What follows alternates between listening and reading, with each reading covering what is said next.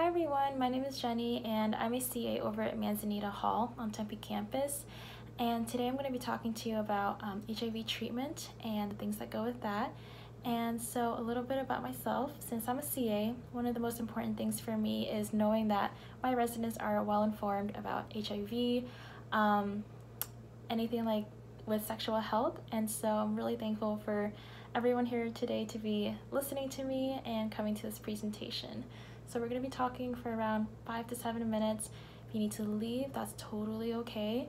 If you have questions, put it in the chat or ask me after this. That's totally fine. And I realize that I am pretty much the same age as everyone here. And so I'm really thankful that you guys took out some time in your day to come here and listen to me. So we're going to get started. I'd like to emphasize that there is no cure for HIV anywhere in the world, but there are life-saving treatments, and these treatments available can help ensure someone who is HIV positive to live a long and healthy life. But the only way to get that, to achieve a long and healthy life if they are HIV positive, is if they get tested, because testing will allow them to get the treatment they need and break the cycle of HIV transmission. And so today we're going to start with talking about the treatment. The treatment is basically something called antiretrovirals, or ARV. It's a drug combination that reduces the amount of virus in one's body. And so this prevents the virus from reproducing in the body and keeps it at a low or undetectable amount. And so when it's undetectable, we call it virally suppressed. And an HIV positive person whose HIV load is virally suppressed, they are unable to transmit the disease, which is why this treatment is so important. Our goal is to have a treatment for the HIV positive person to live a long and healthy life, but to also prevent them from transmitting it to other people. So you might be wondering, who should be taking these ARVs? Does anyone have an idea? Yeah, so basically anyone who has tested positive for HIV, they will be the ones who have access to this treatment, and they should be the ones who take this treatment so that they can protect themselves and prevent transmitting HIV any further and breaking that cycle. The earlier they get tested, in order to figure out if they have HIV or not, the better it is. That would mean the earlier and quicker they can get to treatment and start suppressing the load, their viral load of HIV, and also prevent themselves from passing HIV onto anyone else. I also want to talk about something called adherence. So basically, ARV, it is not a cure for HIV/AIDS. The HIV positive people will still be HIV positive, but this will prevent their ability to pass it on to other people. And so they need to take this once a day for the rest of their lives. And while taking it, they're able to keep their viral load low, like down here, but once they stop taking it, their viral load shoots right back up. And when it goes back up, because they stop taking it, that means they are able to transmit the disease, and that's something we don't want.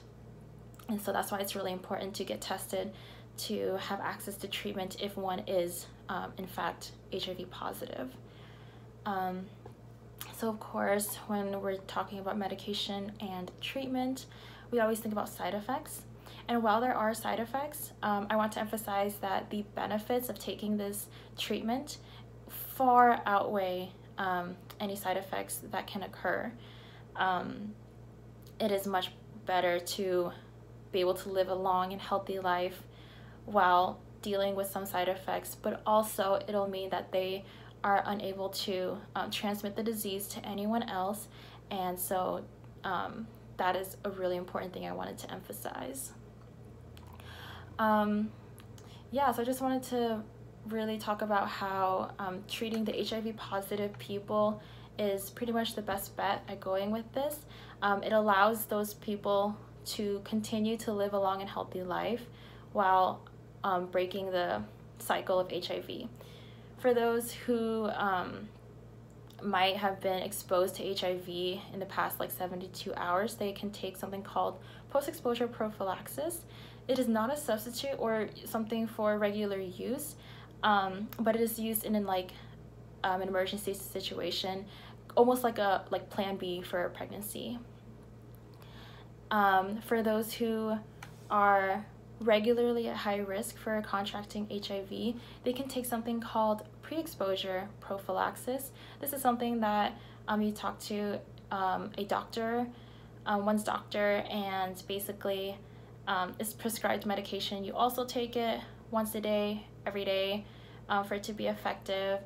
And this is for someone who is at high risk for contracting HIV, not that they have contracted HIV yet.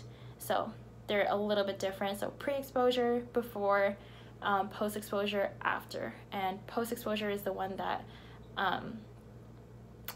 is taken within 72 hours of being exposed, and it's not like an everyday thing. Only pre-exposure and ARV for those who are HIV positive.